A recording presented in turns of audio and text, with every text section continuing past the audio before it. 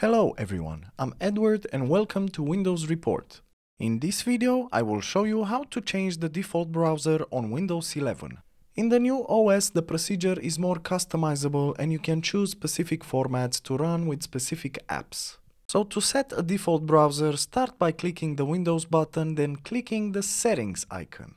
Then in the following window just select Apps from the left pane and then click on Default Apps on the right pane. In here you have two options. One is to directly input the file type or link you want a specific app to be used with, and after you input the file type you get the option to set a default app for that type. Another way is to scroll down through the list of apps and choose the app you want to be set as default, after which you will be directed to a new window where you can further customize what file types to open with the chosen app. And that's it. Now your favorite browser should be set as the default browser.